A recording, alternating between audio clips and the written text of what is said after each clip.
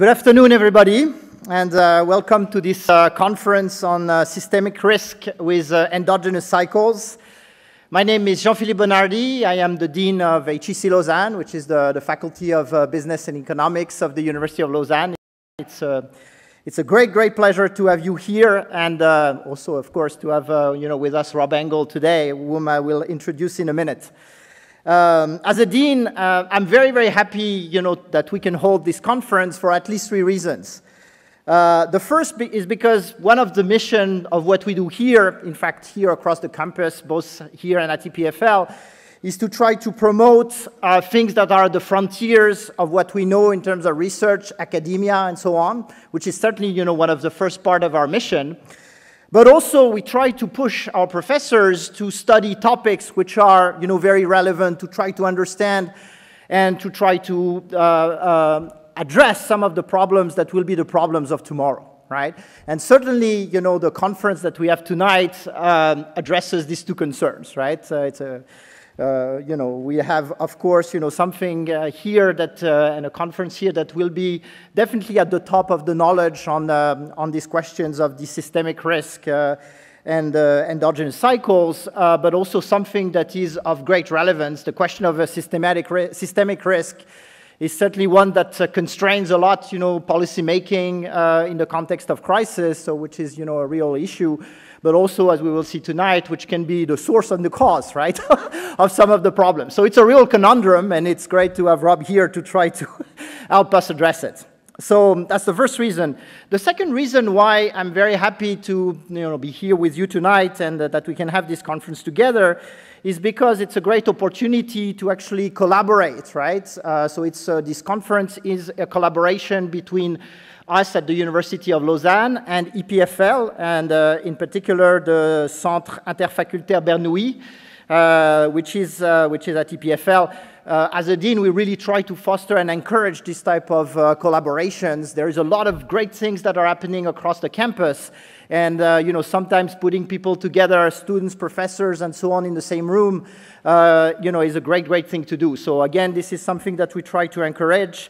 And I thank you very much, all the people who have been involved in actually, getting Rob here, but also in making this happen.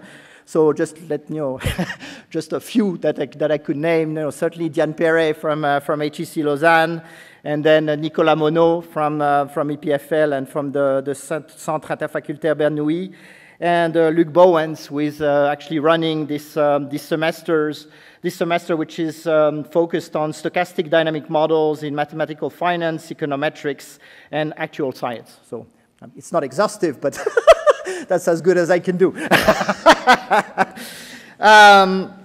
Let me finish by saying that the third reason why I'm very happy to be here tonight with you is that it's a fantastic honor and privilege to welcome Rob Engle here with us tonight. I'm certainly not going to try, Rob, to summarize your fantastic career in a few words. It would be way too much of a task for me. Let me just say that Rob is a professor of finance at New York University Stern School of Business. That is an expert and long-term interested, has been long-term interested in time series analysis, especially focusing on macroeconomic issues and financial markets, and that he was awarded the Nobel Prize in 2003 for probably many things, but I guess that one of the things that people remember is this research on the concept of autoregressive conditional heteroscedasticity, these ARCH models. I will just stop there. Up to the point where I'll reach my level of competence.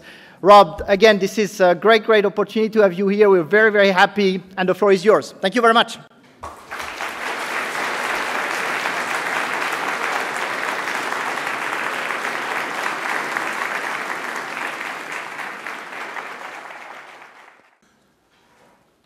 Well, good evening, all of you. It's great to see so many of you here. It's a great pleasure to be here. And let me just make sure, is this... Okay. Can you hear me all the way in the back? It's a lovely room, and I'm very pleased to be with you tonight. it sounds like you've had a lot of interesting talks over the last, I guess, semester, and I'm very pleased to be a participant here. I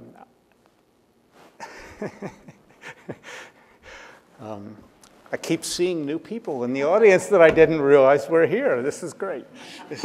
So I'm going to talk tonight about some ideas in the measurement and development of systemic risk that are related to the title that I've given, but I've actually changed it slightly. So this is maybe a little bit easier. How much S risk is too much? Or how much systemic risk is too much? And this, you might sort of think about this picture in that way. I mean, this is a volcano in Chile where I was fortunate to be in January, and well, it's very dormant, except that there's a little smoke coming out of the top. And if you look carefully, you sort of see that this is actually a chain of volcanoes. And are we sitting on one or not? And how do we know? And what is the relationship between this volcano and the financial system that we are going to talk about tonight? Do we have too much systemic risk or not? So when we study systemic risk, it's very common to do stress tests of the financial sector and banks in particular. And when we think about the purpose of these stress tests, it's typically to find out whether the bank has enough capital so that it can survive a downturn that is specified by the regulators, but is more or less designed to look like the last financial crisis. So this is a way of thinking about whether the financial institution is vulnerable to a shock. We can do it either regulatory way or I'm going to show you a non-invasive approach that we've been using for a long time.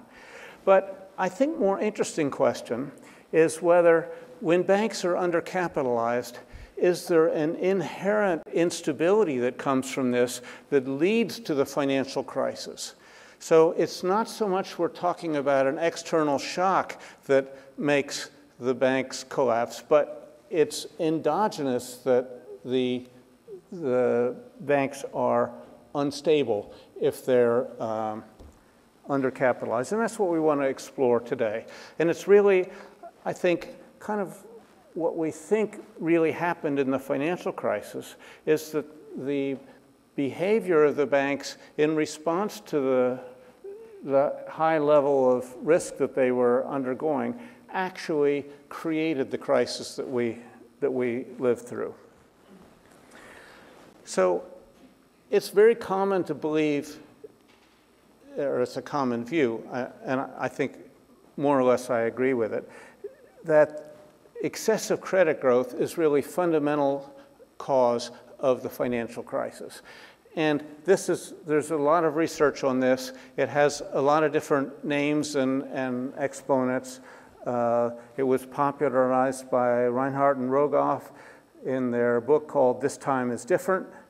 It's popularized by Claudio Borio at the BIS and others who believe that we can see financial cycles kind of like business cycles. Adrian and Shin see leverage cycles. These are all related topics about what it means to have excessive credit growth. But the problem with measuring excessive credit growth is that how do you know whether it's excessive or not? When an economy is doing well, it's natural to have credit growth. You see businesses borrowing to make investments and households borrowing to buy houses, and this is all a good thing. So what do we mean by excessive? And actually, a recent paper by Schulrich and Taylor argue a particularly version of this, which is that a financial crisis is just a credit boom gone bust. That is, it is a credit boom, but it didn't turn out that well. And we have a financial crisis instead. How do we measure this? How do we take this to the data and see what the difference between excessive credit growth and good credit growth really looks like? So credit is excessive, we might say, if it funds projects which have low net present discounted value. That is, maybe these projects, when you actually carry them out, will have a value which is less than the face value of them or the book value of them. In other words, these are projects which really maybe shouldn't have been undertaken.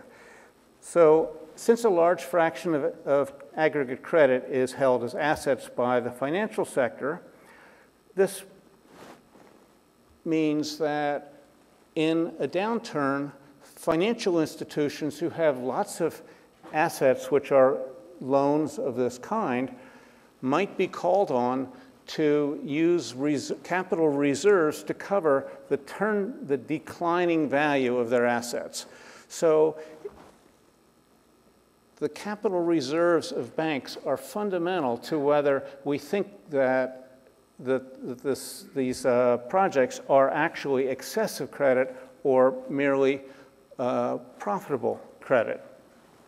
So when this market value of credit falls below the book value, then the institutions may be called upon to support these investments with their capital reserves. So this leads us to talking about capital shortfalls of financial institutions. If the capital reserve is not sufficient to support the assets in a downturn, then we have a capital shortfall for this financial institution, and that reflects the fact that the assets were too sensitive to output declines. So this is leading us to a definition of what we mean by excessive credit growth. And we're going to use the notion of S-risk, which I've been talking about for quite a few years now, which is the answer to the following question: how much capital would a financial institution need to raise in order to function normally if we have another financial crisis? You'll see a lot of references here, a lot of people who have been involved in this.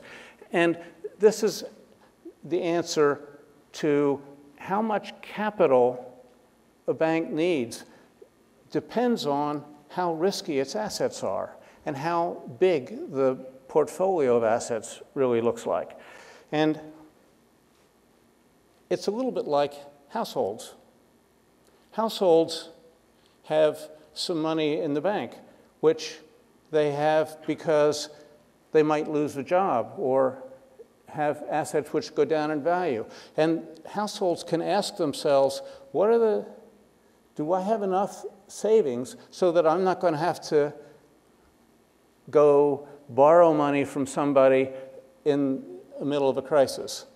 Well, that's the question that banks should be asking themselves, and regulators are certainly asking themselves about the banks. Do the banks have sufficient capital that they can survive a downturn? So this is a question of whether the banks have been making loans that are excessive. If they're making excessive loans and they don't have capital provisions for them, we would say that this is the measurable quantity that we're going to be interested in. So how do we define S-risk? Well, S-risk is calculated as the capital shortfall conditional on a counterfactual, that is, that we have a crisis. We're going to use the median of this random variable conditional on the event that we have a crisis. And we're going to define it as looking at saying that there should be some relationship between the assets of a financial institution and its equity, and that relationship is summarized by a parameter K, which tells you what fraction of the assets should be held as equity. And if this amount of equity is less than that, then there's a capital shortfall. So what the econometric question is how do you actually estimate this number? Well, we do it in actually both a simple and a complex way. The simple version of it is that for each firm we examine, which are financial firms all over the world, we look at the beta of its stock return relative to the global market return. But this beta is not exactly an ordinary beta. It's a beta that is allowed to change over time. And from this beta, we can calculate how much the value of the equity of this firm would go down if we have a collapse in the world's financial crisis, world's financial stock prices. So this decline in the global stock market is a stress.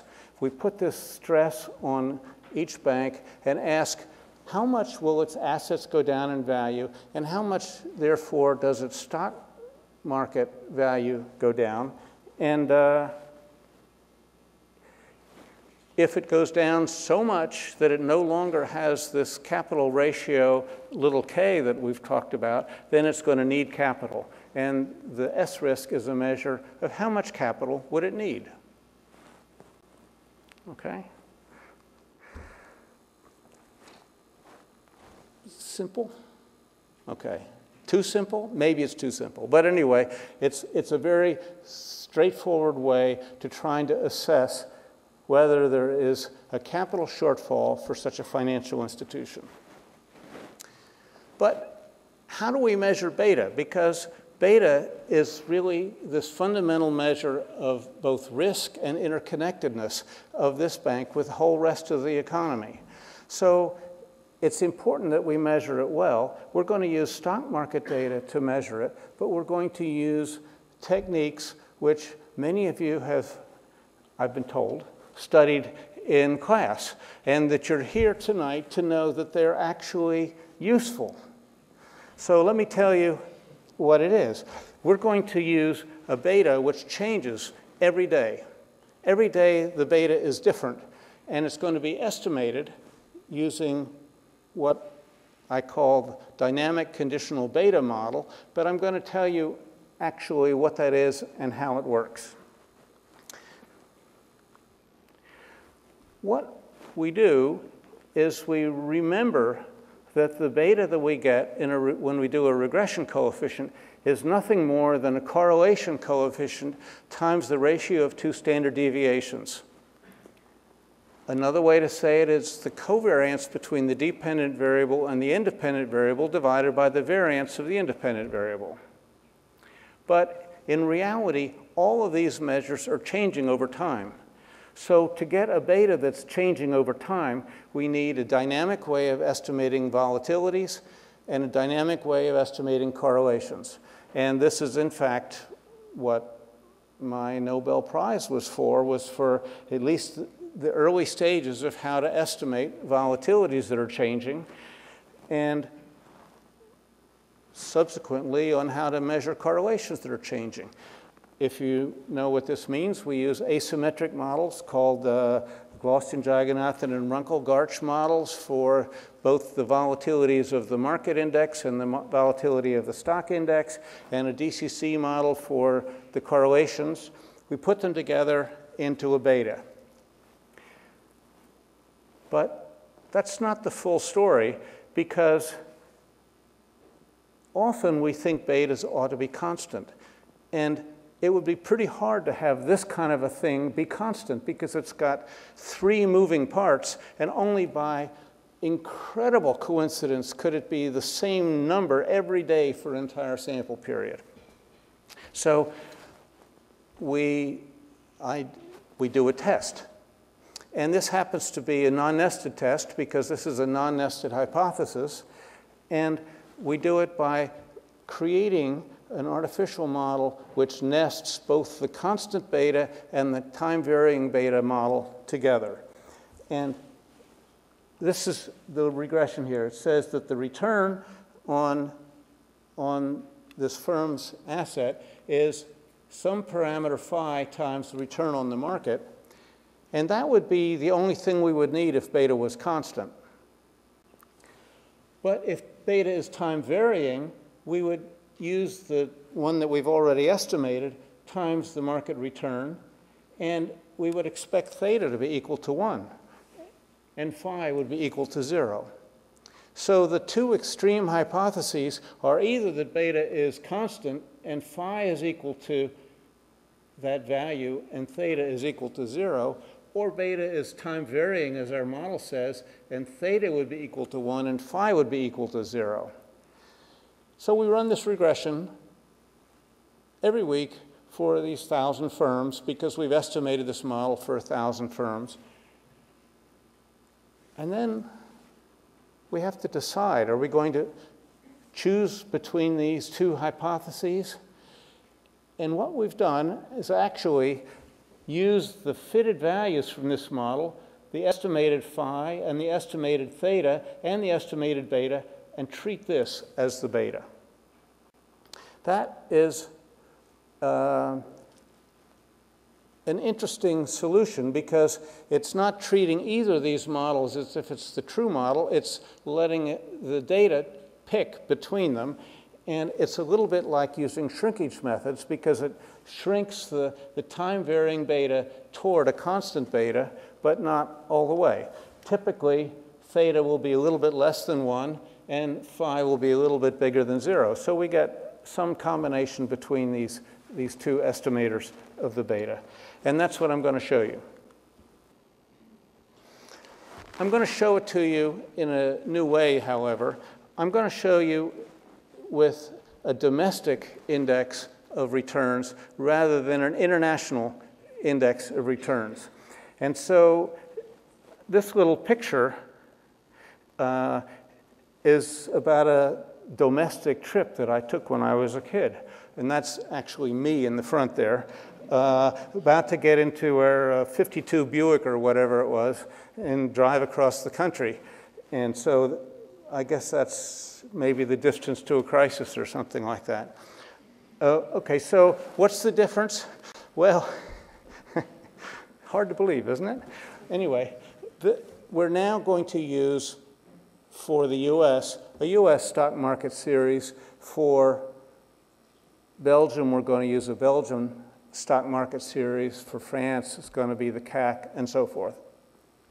So a crisis is now defined as a collapse of the domestic stock market, not of the global stock market. And for that reason, it's hard to compare how risky one country is versus another because the stock markets have different volatilities to them. It might be one stock market would go down 40% in a crisis, another one would go down 50% in a crisis.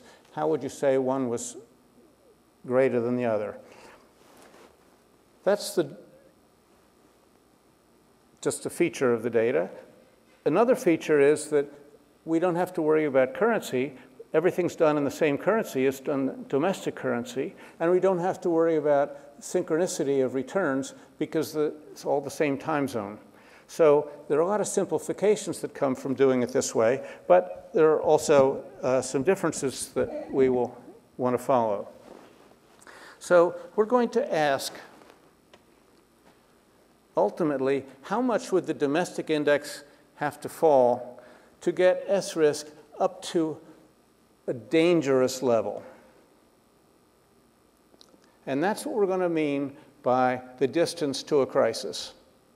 We're going to measure how much of a collapse in the Swiss stock market would it take to get the domestic S-risk number to be big enough so we would say this would be a self-fulfilling crisis.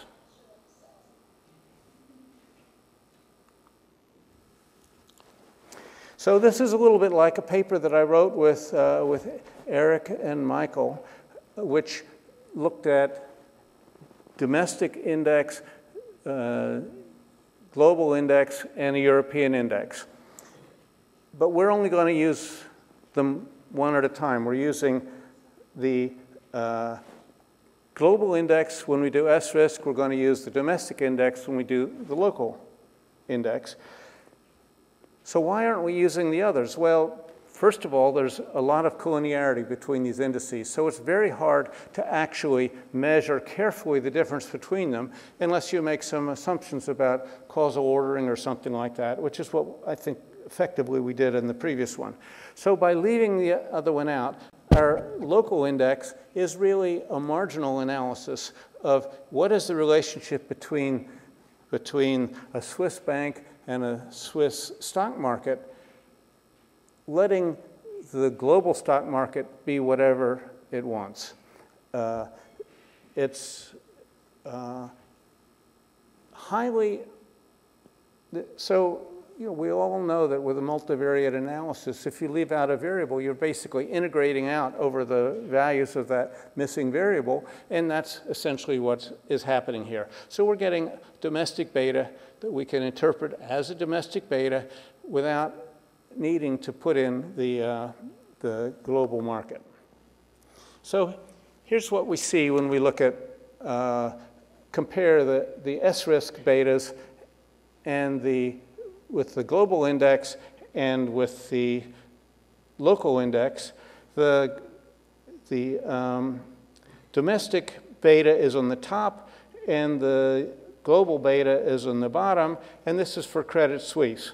So what do you see? Well, they don't look that different, although there's a little bit different response to the financial crisis in 2008.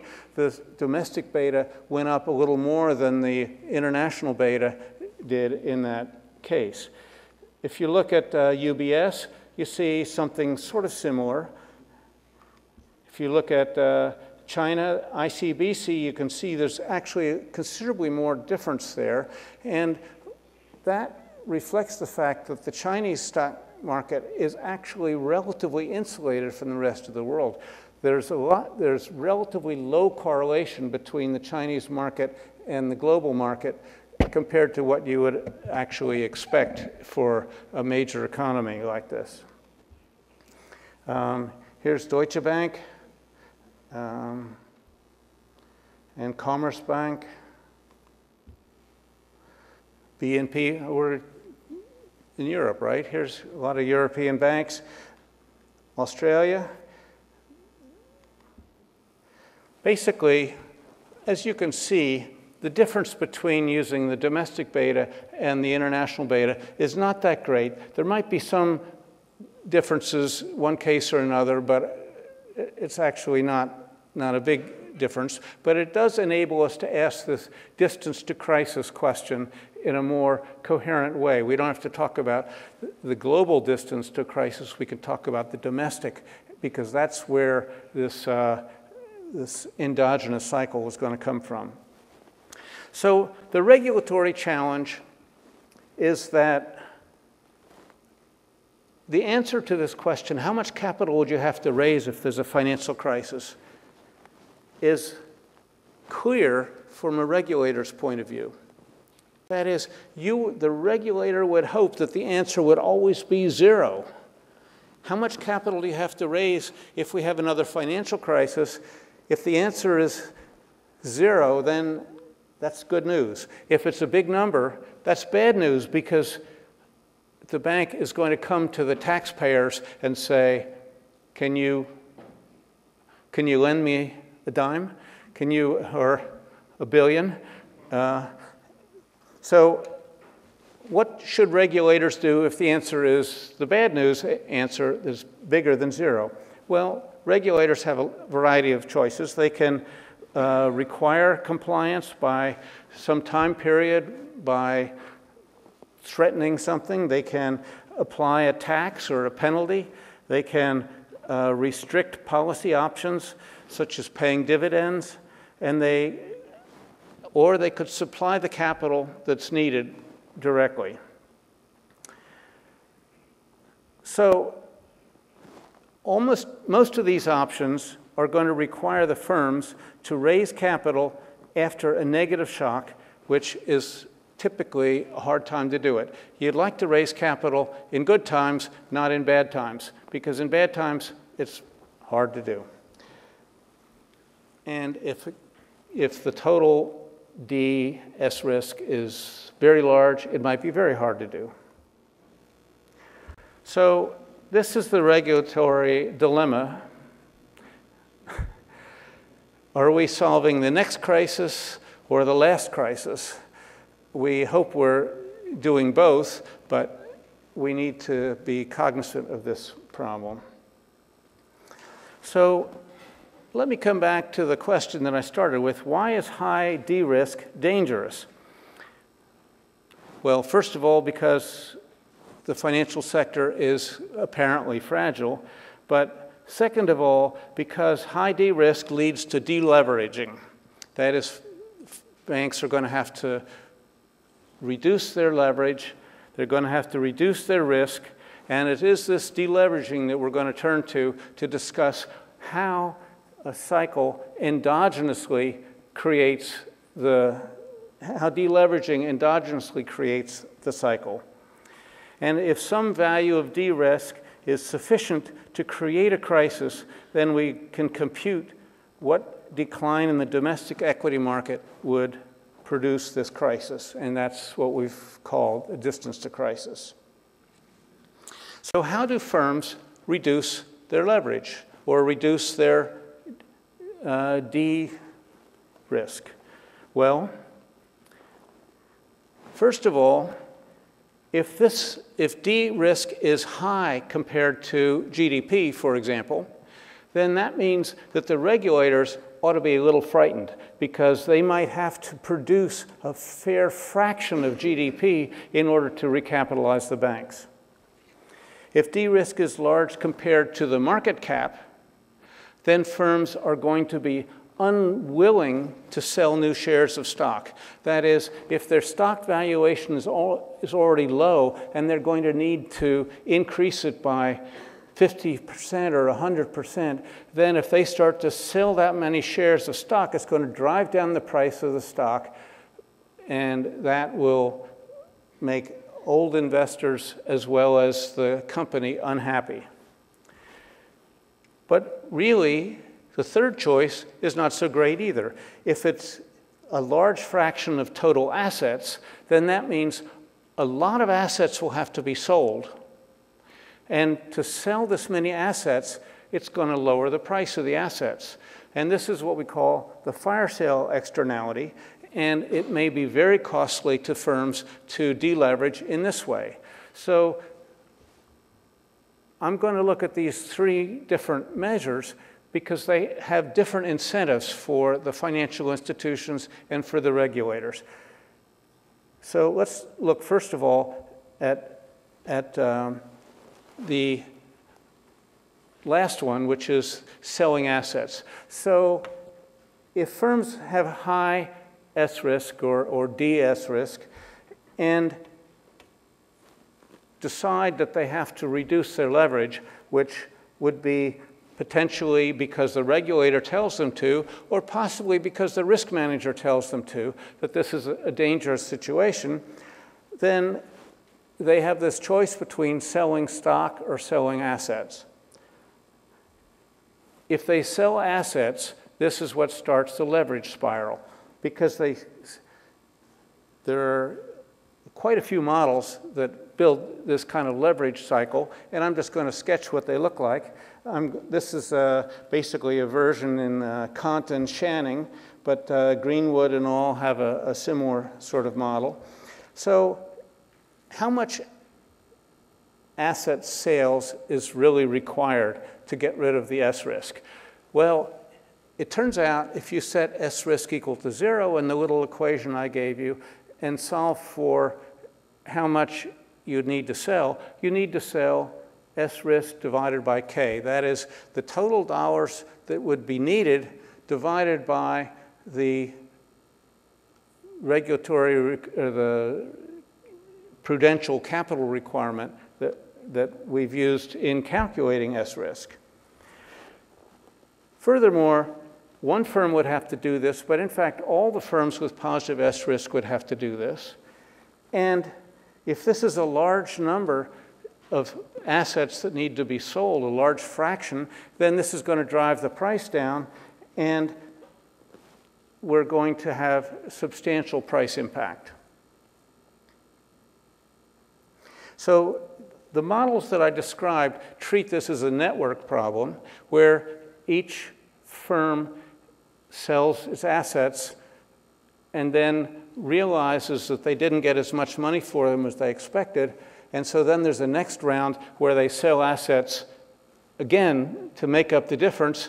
And well, then there might be another round and so forth till it eventually converges or spirals to bankruptcy. I think what's missing in that analysis is what equity investors are thinking at this time. Equity investors who see that their bank is going to have to deleverage and that all these other banks are going to too, must recognize that their equity values are going to go down.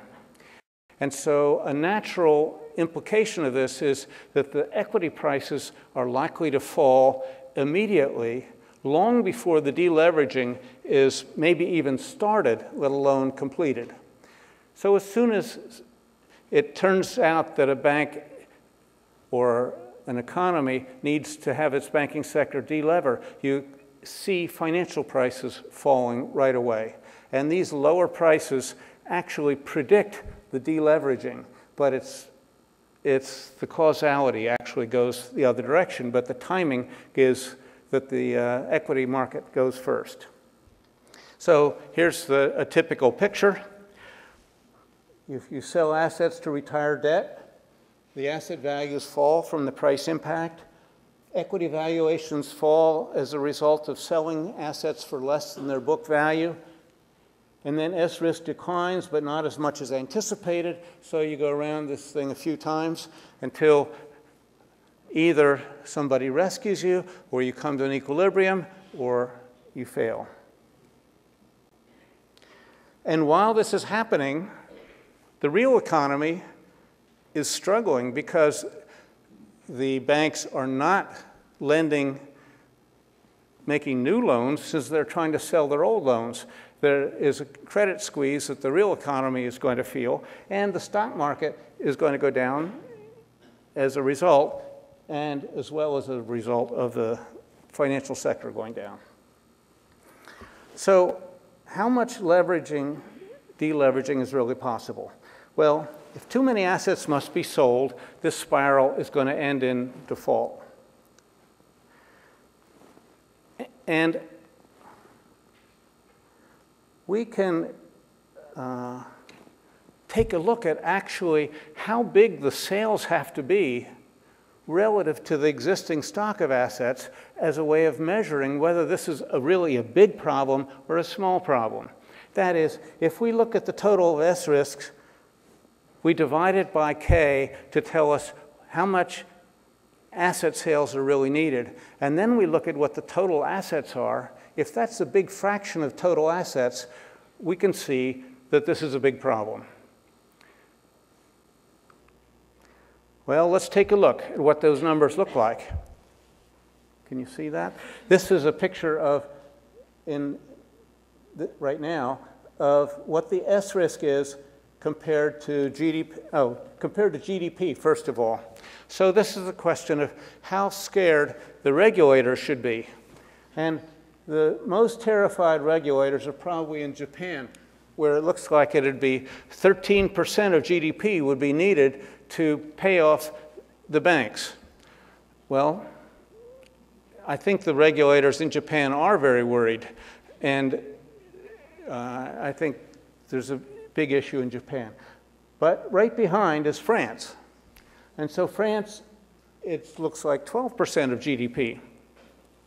The banks are quite undercapitalized in France, and if this process were to happen, it looks like it would cost a very substantial chunk of GDP. And then it goes down the list: Canada, UK, Switzerland. Switzerland, okay, that's just under 8%. I don't think anybody wants to spend 8% of GDP rescuing the banks. And I think especially not here, where the view is that the banks are serving the rest of the world, not Swiss customers, or at least the bulk of them. Well, what about market cap? The S risk divided by the market cap is a second measure that we talked about. This is how easy is it going to be for banks to raise capital by selling shares? Well, if you're Cyprus, you're going to have to sell 120% of the equity that you've already got.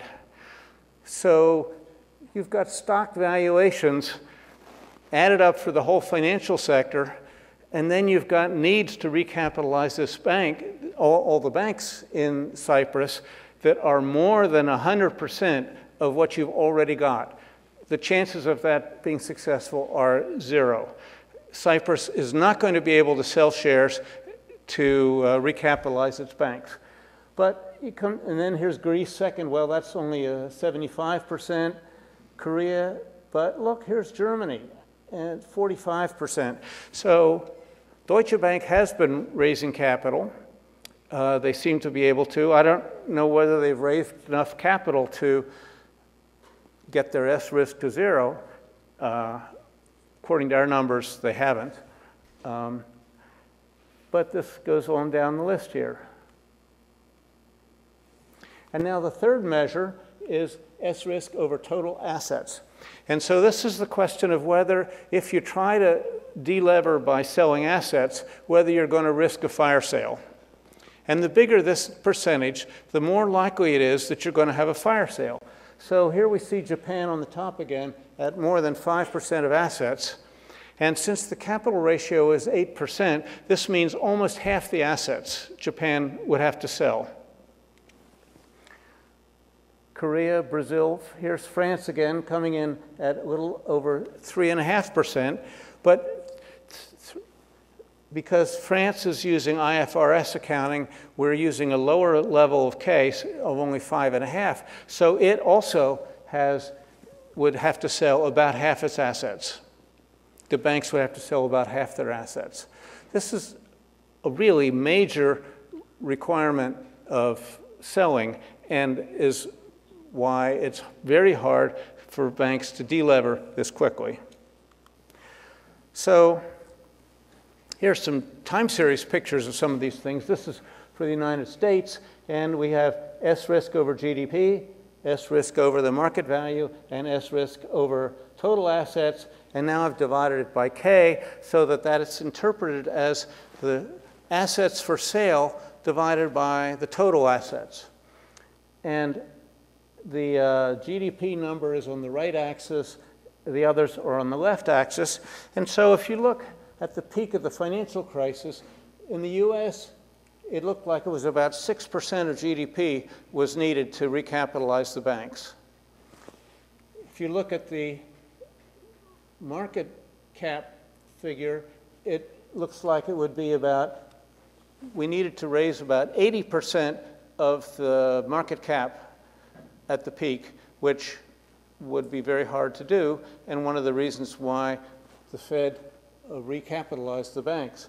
If you look at the assets for sale as a share of assets, total assets, it's about 50%, which means that the banks, again, would have had a hard time selling at that point in time. Okay.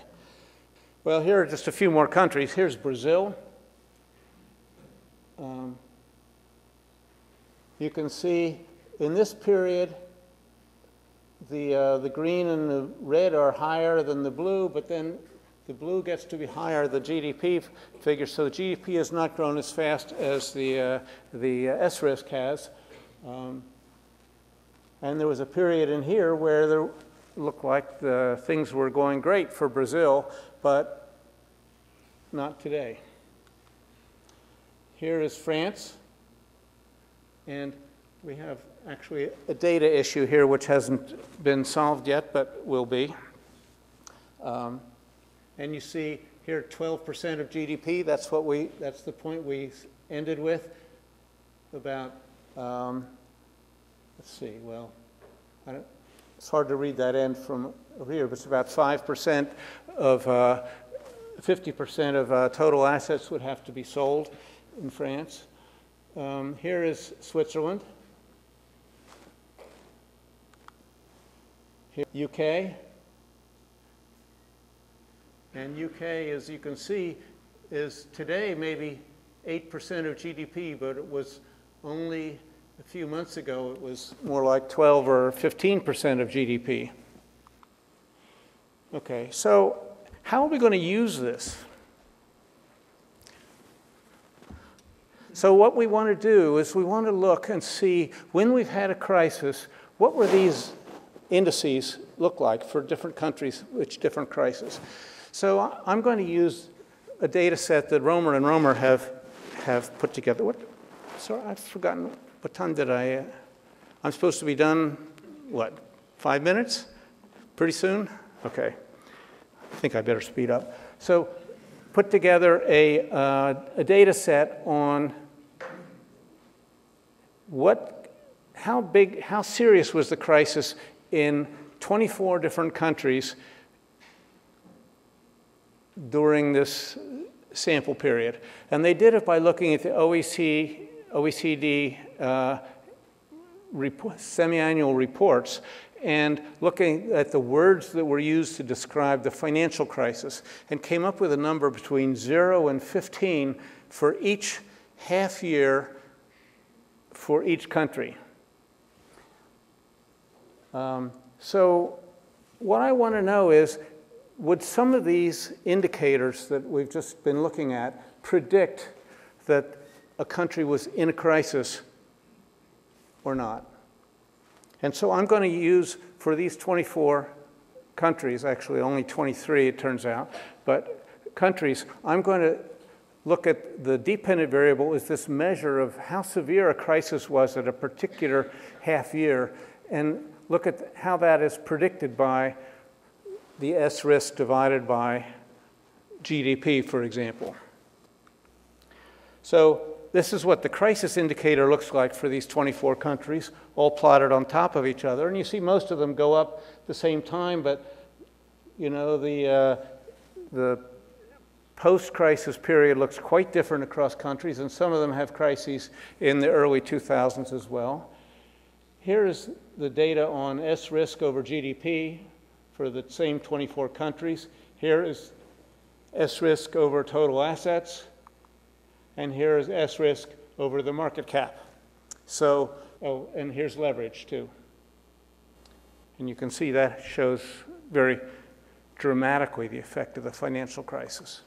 So here's a little regression running this measure of crisis severity on S risk divided by total assets, S risk divided by GDP, and S risk divided by market cap.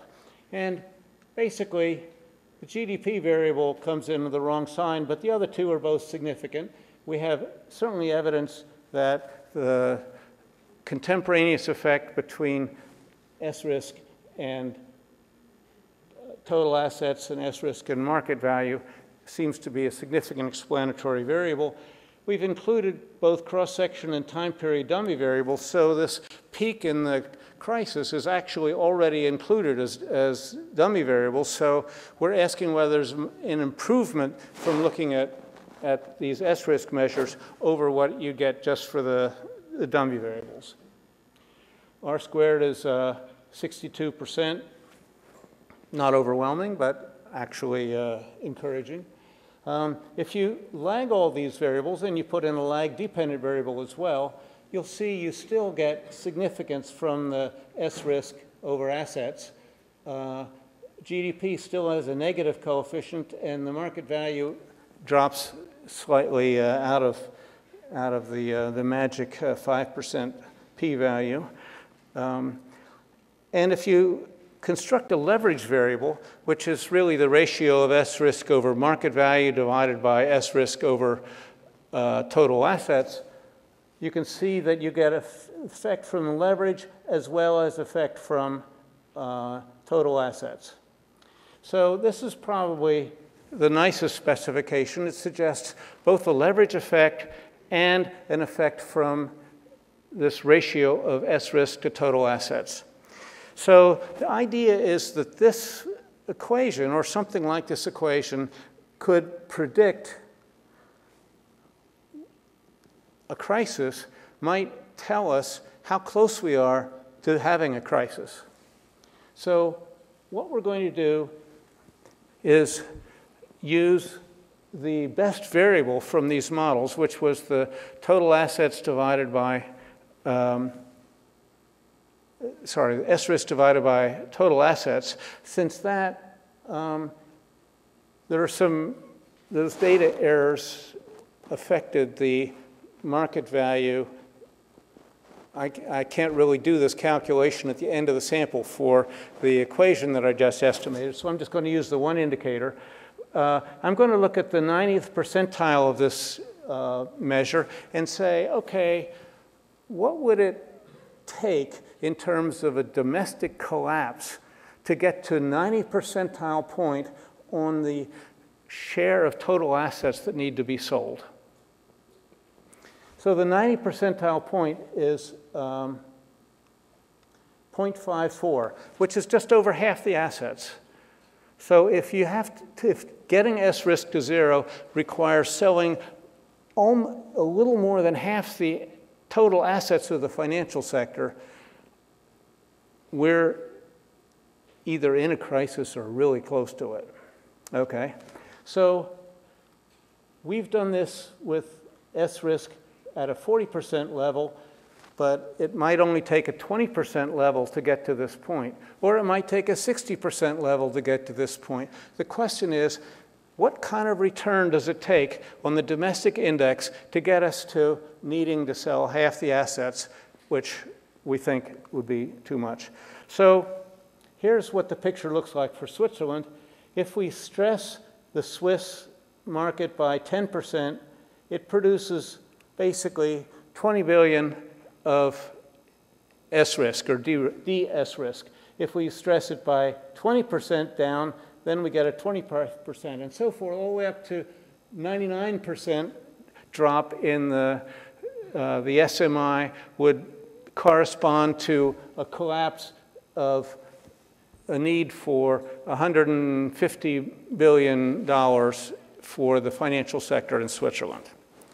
So where do we lie on this curve? That's the question that we're trying to ask. Where do we lie on this curve? It turns out 75% is the magic number.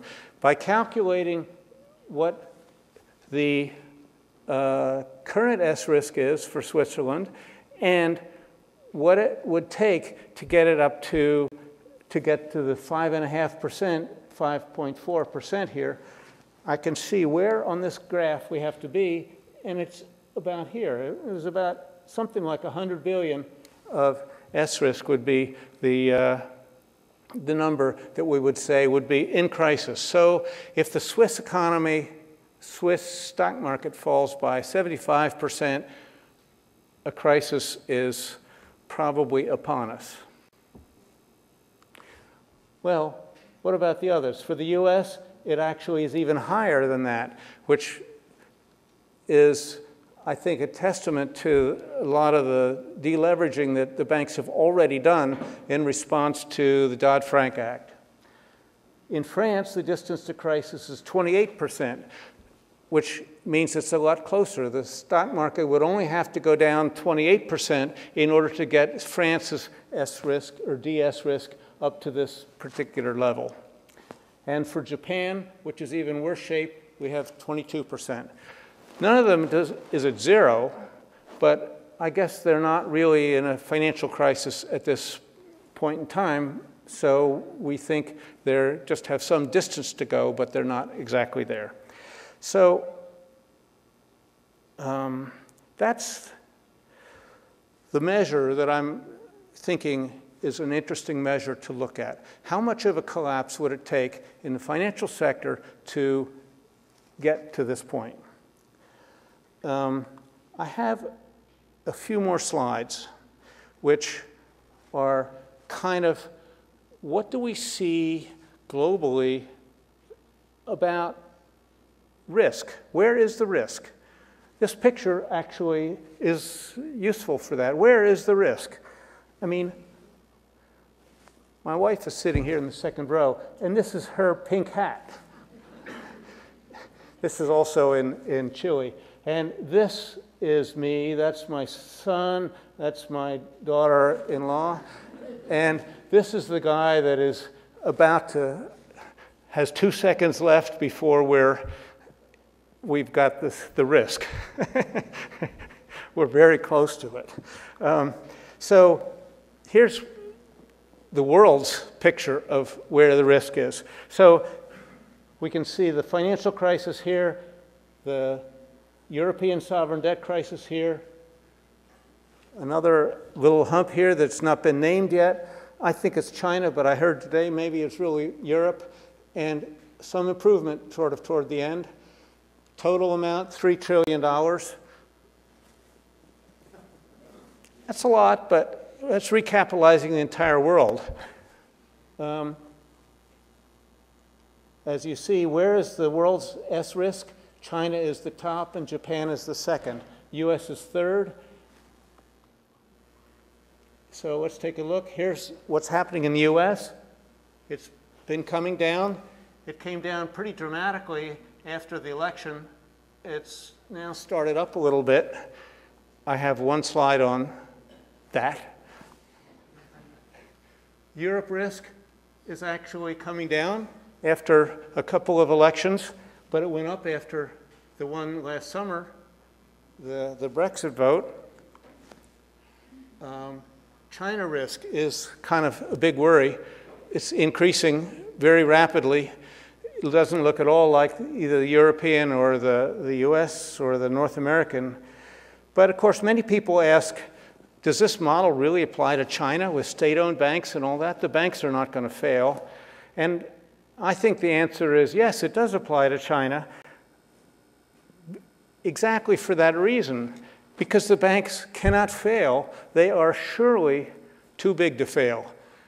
They have no reason to economize on risk. They're doing a bad job of allocating capital because they're allocating capital to state-owned enterprises that are in disarray and not doing well and can't repay their loans, so they make new loans to the same ones. So that the banks are not doing their job effectively in China. The government guarantees everywhere. Most of the bonds are state-owned enterprises and or local governments, and they're all guaranteed. So basically, the summary is, I think the model does apply to China. It doesn't include shadow banking, which is an enormous sector in China and would only make the numbers bigger. But in fact, we don't expect to see a run on the banks or a collapse the way we did in the US. I think we're much more likely to see stagnation in China, and I think that's the thing to pay attention to. Is the Chinese economy really going to strengthen again, or is this a gradual decline that we're going to see more and more of? This is my picture for China.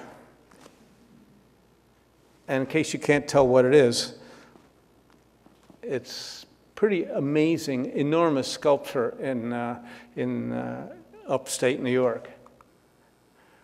So here's my one slide on deregulation. We've talked about regulation, we've talked about spirals, but we can have spirals in the other direction. We have seen, thinking about this, President Trump has proposed deregulating the financial sector. He's actually made some steps toward this, although certainly has not come close to getting Congress to agree to what he wants to have done. It could happen. I think the banks feel like this would be very nice. They would like to be deregulated. Many of the rest of us are not so sure that's a good idea. The regulation has been pretty effective in a lot of ways, although it's not perfect. So what do we think it looks like when you deregulate a bank? What are the incentives on the banks? Well, if you deregulate them, then these banks can buy risky assets and borrow money so that they can increase their balance sheet and leverage up. So I have a very good student, Ruan, who calls this the race to the top.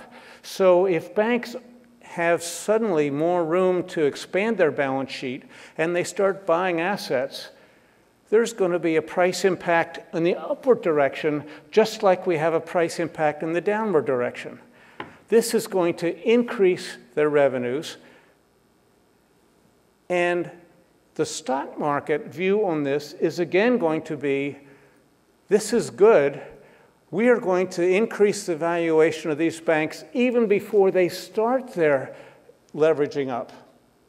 And so you see high market valuations of the banks, apparently improved financial structure, which was shown on this graph, as a result of increasing the ability for banks to take on more risky assets. Now, in case you think we just made this up, this is actually a story that applies before the financial crisis like it does now. We had relatively lax regulation before the financial crisis, and banks were desperate to increase their risks. They wanted to increase revenues. The regulators were allowing this.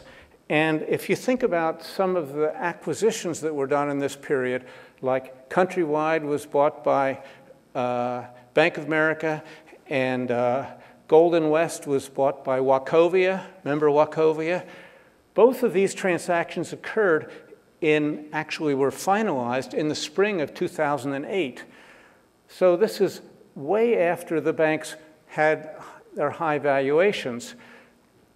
And so we see this same story that I told about the spiral going in the down direction and the spiral going in the up direction. What is the implication of this?